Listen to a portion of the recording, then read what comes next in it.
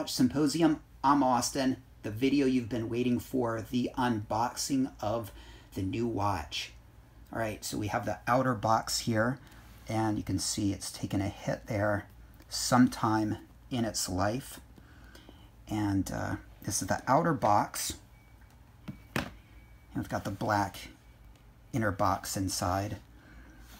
And I got this free cloth, and this is the shop where I got it. Now, I don't recommend any one particular shop when shopping in Japan. It's all about the piece, all right? It's all about finding the perfect piece, and it could be in this shop or it could be in another one. But that particular shop, I bought my No Date Sub, my Blue Hydronaut, and this one right here. All right, so I've got the paper wallet, and this is the guarantee booklet. Here, I'll just show you a little bit. Talks about the guarantee, and then some of the places where you can have the watch serviced. So that's on this side, and then the card here. You can see the model number right there.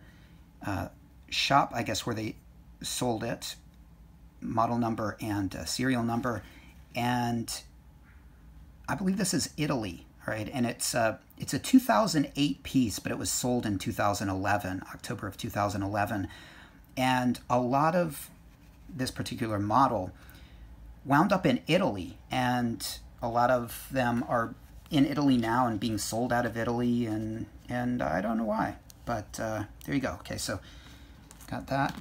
Okay, so let's take the inner box out.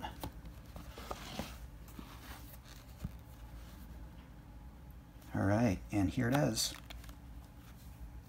Many people got it. Some people didn't, but the Iconaut. The Iconaut. Let's sort of zoom in a bit if I can.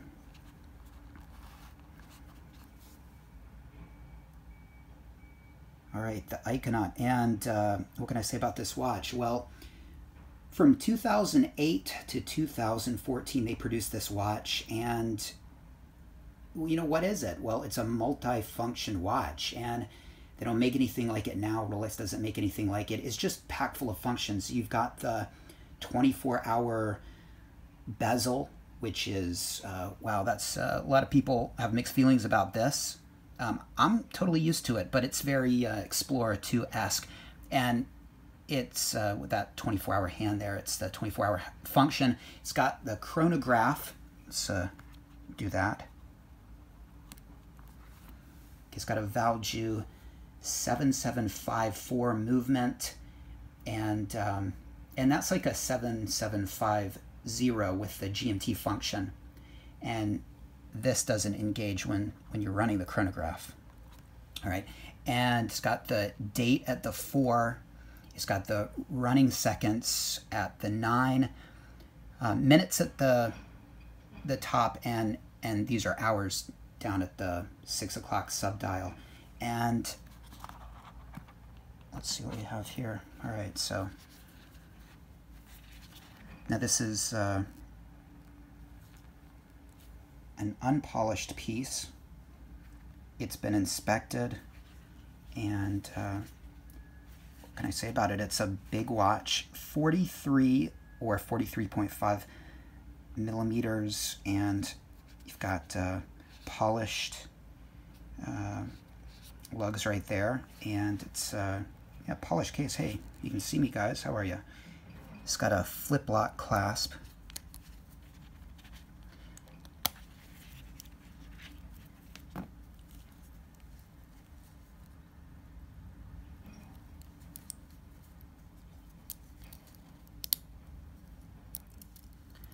And what else did it come with? Well, it came with the book here, okay, in the pocket. It's really hard to get documents in and out, so I don't put the card in there. And I had one link taken out. I think the bracelet, 19 millimeters, and so I have it adjusted to the middle setting, and it's got the hang tag here. All right, And, oh, okay, let's watch the chronograph do its thing. Okay, the subdial at the top, you'll see it change over.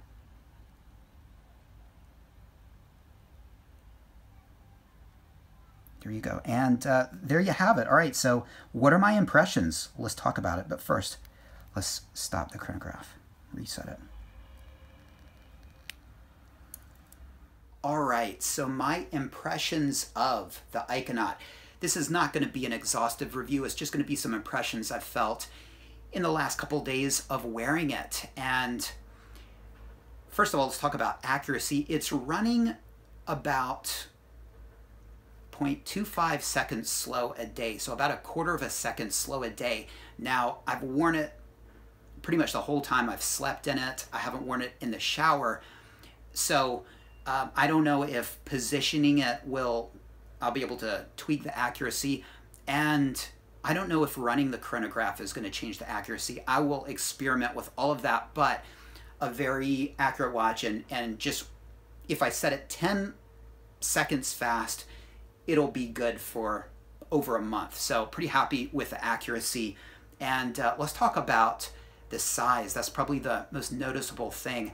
And some watches, you can get away with misfitting them, wearing them kind of loose. Think a 36mm Datejust on a Jubilee bracelet. A lot of older guys will wear that real, loosey-goosey style.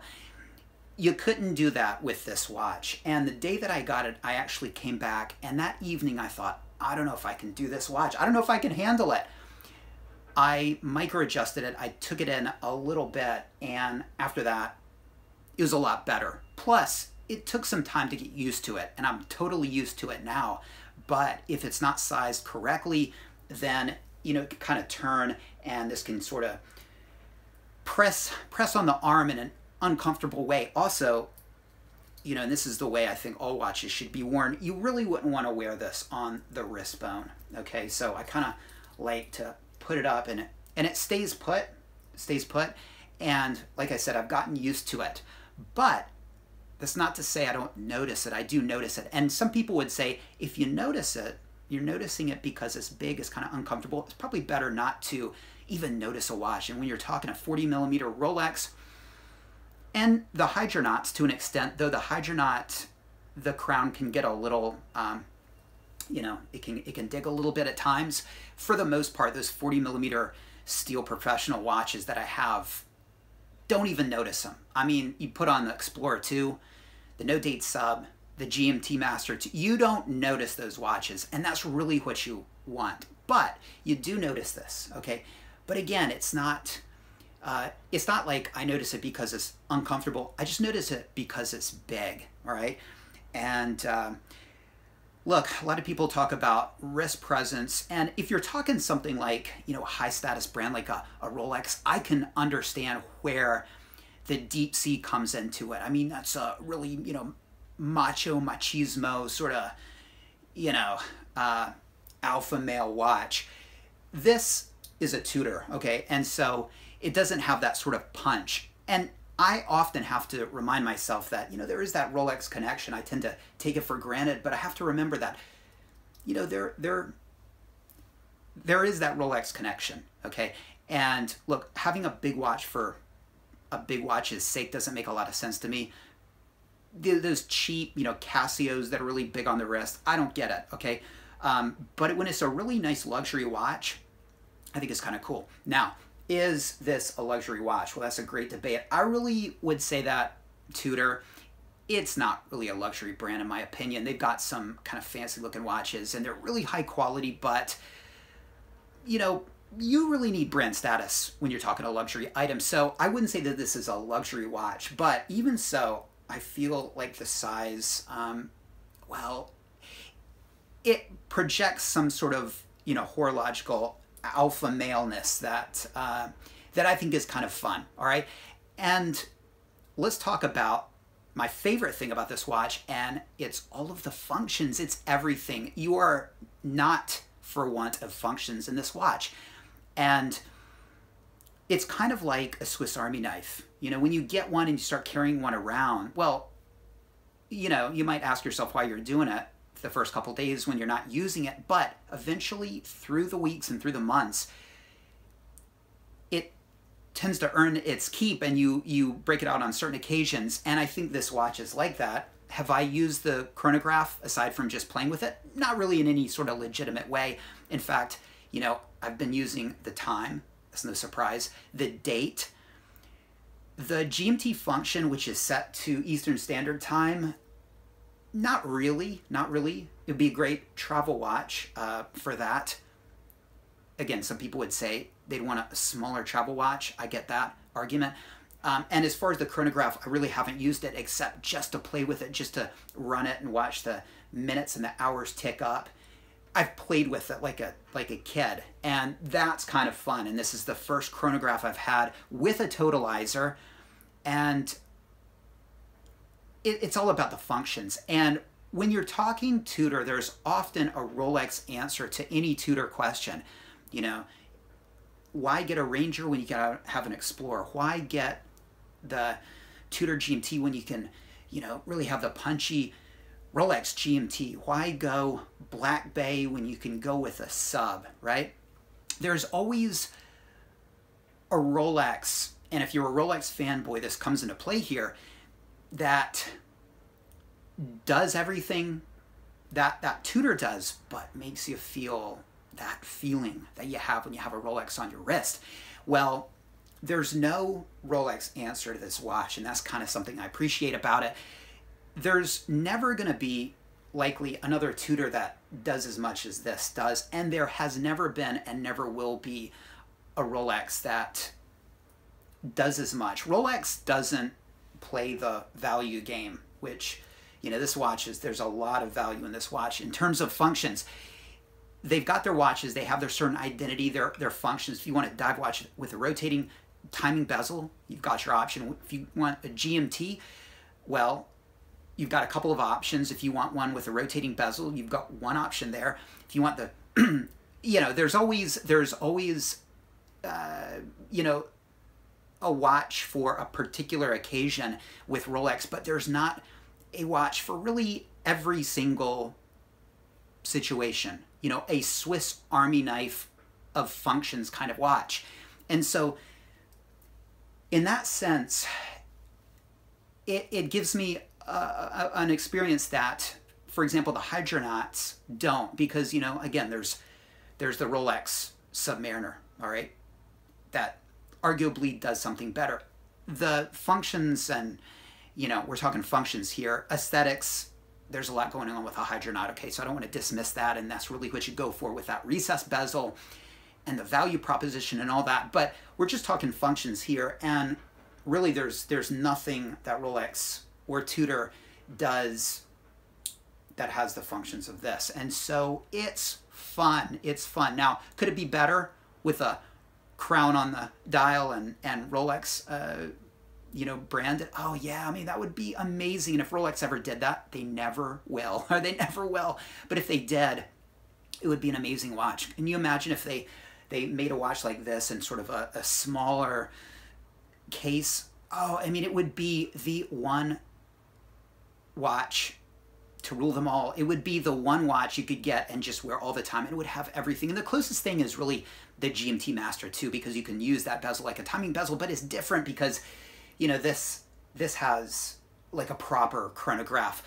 If Rolex ever did do that, then the premium that watch would sell for would be incredible. And partially so because I can't see paying crazy premiums for like the GMT and the sub, but I could probably justify it with a sort of does everything Rolex, because I would think to myself, well, yeah, I'm paying twice the price, but this will be the last one I ever buy. Anyway, we're just talking fantasy here. It's never going to happen. But this watch isn't fantasy. It's a reality. And, you know, this is sort of just a general kind of impression video. And I like it. I like it. And I'm glad to have put that desire to rest. And it's kind of interesting. And I will leave you with this link in the description, but I actually came across, not this particular watch, although I did compare the the serial numbers. And I think this one is slightly older, but it's the same dial style. I came across this watch in Fukuoka during a shopping video. I'll put a link to that in the description. Check it out. But it's interesting to see my impressions of this watch back when I didn't have it and I wasn't sure I was ever going to get it. And you know, it was interesting because I went back to that video to see how it wore before I actually went to see this. And yeah, there you go. I like it. It's a polarizing watch because it's so weird looking and it's big, and you know, it doesn't have a real, you know, identity perhaps.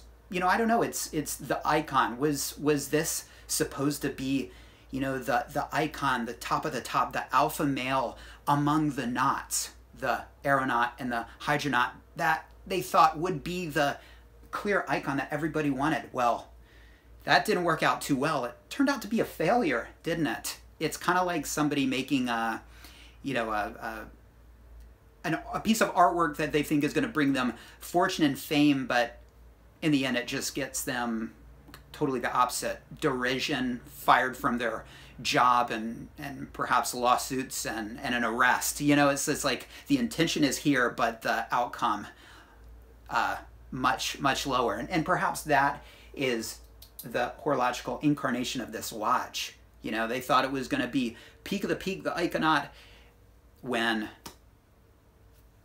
was complete failure. But failures can be fun, they can be interesting, and hey, if you can reach one person, and they have, then I think it's kind of cool.